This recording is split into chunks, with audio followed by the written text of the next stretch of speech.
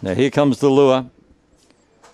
Favourite out of 1 and 5. They're ready. Racing. Aston Gaddam came out well. Yes, it's going to lead clearly from Precious Goods and Gruben. Von Deuce is back to 4th on the inside of American Tony. Further back was Commentator, Park Glory, and well back General Hap. Down the back, Aston Gaddam only by 2. Gruben is reining it in. 3 lengths further back to Von Deuce, and they're followed further back by American Tony, Commentator, Park Glory, and Precious Goods on the turn. Aston Gaddam is still bobbing. Von Deuce is coming quickly. Von Deuce over the top, wins by a length to Aston Gaddam. 3rd was Gruben, 4th American Tony. They're followed by Park Glory.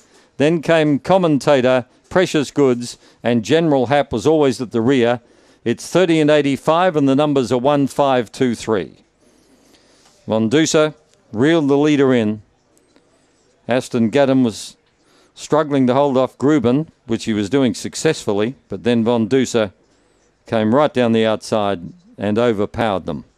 1, 5, 2, 3.